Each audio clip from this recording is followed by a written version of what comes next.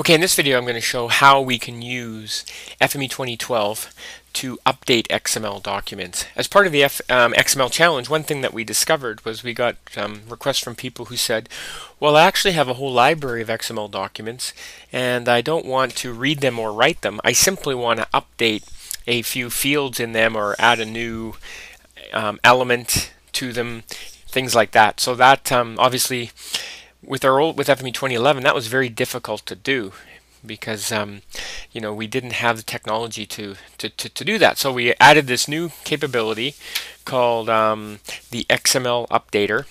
And so what I'm going to show here is we have a metadata document, and you can imagine users have many of these, and what they want to do is they want to update them. It could just be a date that last time the file was modified. They want to update the metadata document to update that. They want to change the contact information perhaps, or maybe they want to change the abstract. And so what I have here is a simple XML document to illustrate that and to show how easy it is to do that. Okay, so what I'm going to do is I have a workspace in this. I'm not going to build this one from scratch, but I'm going to explain what we're doing here. So we have that document that I just showed, and we want to update a number of things. What I'm going to update is I want to update the person responsible. Okay, so in this case we're going to say it's Joe Malone, and we're going to update the abstract, and we're going to update the time. Okay, so how I do that is I simply use this XMLUpdater transformer, and you can see its update type here. There's a number of them. Okay, so what we're going to see is we're going to have to make a bunch of, and we will make a bunch of movies talking all about the XMLUpdater and all the various things that it can do. But here I'm just going to say replace contents. There's many different types, and so in the movies what we will do is we will go through all the different types of update type to explain how they're all used. Okay, so in this case I'm going to replace contents.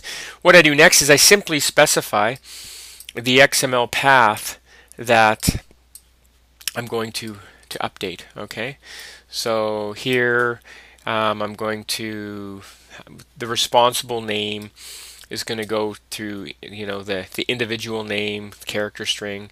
The abstract I'm going to update, and the date. Okay, and the value types, you can have plain text or xquery.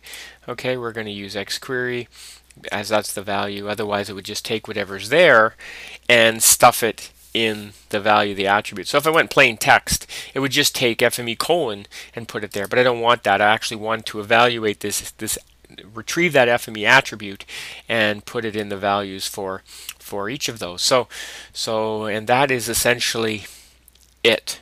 Okay, and you can have multiple updates coming in for a document, and that in that case, because you might have other things going on, and you know that you have multiple updates against the document, but they're not all going to come in on one feature. So you can do that too, where multiple update features go in, each one specifying something different. So I could have had a creator for each of 3 creators, each going in updating a different thing as well.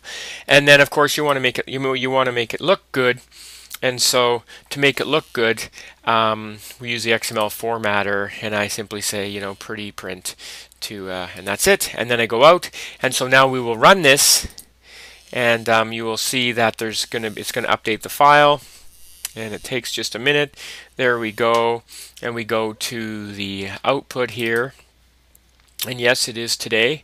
And if I look at this one in Notepad, you're going to see there's Joe Malone. Okay, so, and the abstract, if I look for the abstract, okay, where is it? There it is. Okay, this data is for test purposes only. It is not to be used for any reason. And the last thing that I updated was the time. Okay, so now we look for date stamp, and you'll see there it is. There's the day 12/1/10. Okay, perfect. And that is how you use the XMLUpdater.